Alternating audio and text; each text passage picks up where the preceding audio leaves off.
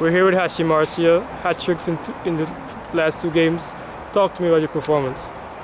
Well, it was a good preparation. We did not play the game. We was in camp for the whole week since Monday, preparing for 3 games. Unfortunately, one had been cancelled, but the preparation was everything we expected. And on the game day, we come out and show it. Yeah, although you scored 2 hat-tricks today, you also have been scoring in the league. How do you think your form has been this season? My form has been good. Not where I would like it to be, but it has been, up there. Was the team surprised at how easy we won these 2 games? Not really, but we were there. We were studying the teams, the 2 teams.